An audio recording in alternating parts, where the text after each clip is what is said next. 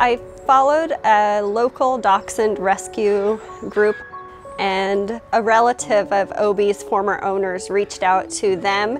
They said it was a 70-pound dachshund, the equivalent of a 600-pound person. Okay. When he arrived, I was like, oh my gosh, he is big. Obie was physically in pain and unable to move. His chest was so wide that his little feet were pushed out to the side, like little flippers almost. It was time to get help for him.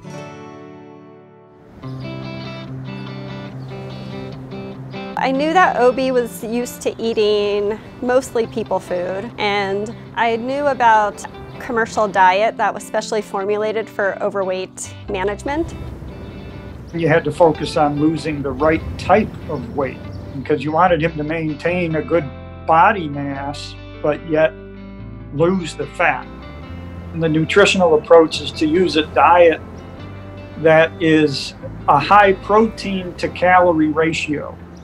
And what that does is it actually helps Obie maintain lean body mass, but protein actually stimulates the metabolism. I think the key to getting a dog to lose weight is you have to be more stubborn than them. He did not eat for the first 2 days that I had him. He really just threw a fit about it. And I was like, well, I'm sorry, but you have to eat dog food now. And I tried putting chicken broth on it. I tried carrots, and he wanted nothing to do with carrots. I knew that if he was hungry enough, he would eat. But once he started eating dog food, he never looked back. He was able to lose 1.35 pounds per week for 52 weeks. So slow, safe, effective weight loss, which is where Nora came in, is what's important. You never want to lose weight really fast. When he was about 38 pounds, Obie still had weight to lose, but his skin was so loose that every step he would take, he would step on it, and it just kind of got in the way. It was time to get that excess skin off. So I decided to have Obie's skin reduction surgery. With the increased activity and actually being able to go for walks, he would then lose the remainder of the weight. I actually was there for his surgery. They removed 2.5 pounds of skin that day. He was eating by the morning, and I took him out for his first walk after surgery. He wagged his tail, and he was great.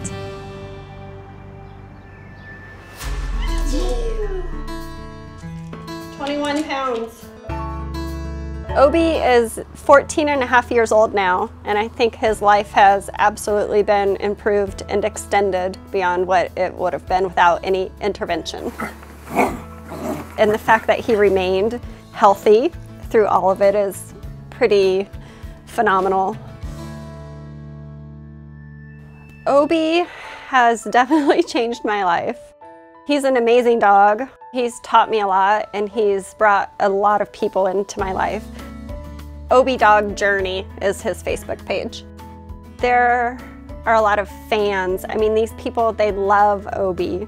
I got messages from obese people who were inspired to lose weight because of Obie, and he certainly brought attention to obesity. There are a lot of obese pets, and Obie has inspired them to lose weight too. And he did decide that he loves carrots after all. So it all worked out.